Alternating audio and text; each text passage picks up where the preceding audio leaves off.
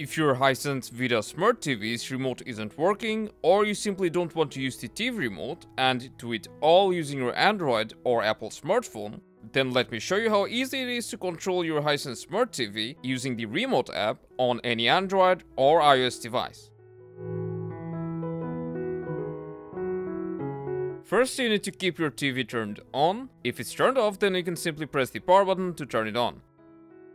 And before we start, make sure to connect both your smartphone and Hisense TV to the same Wi-Fi network for smooth performance. Now, if you're on an Android device, go to Google Play Store, and if you're using an iPhone, go to Apple's App Store. Now type in VIDAA, which is spelled VIDAA. Now we will install and open it.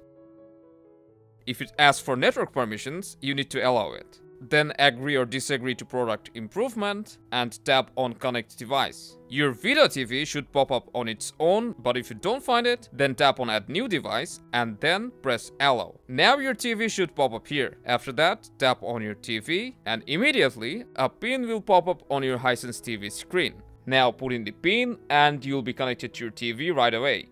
We'll press take me home. And as you can see, you can launch any app that's installed on your Hisense VIDAA TV.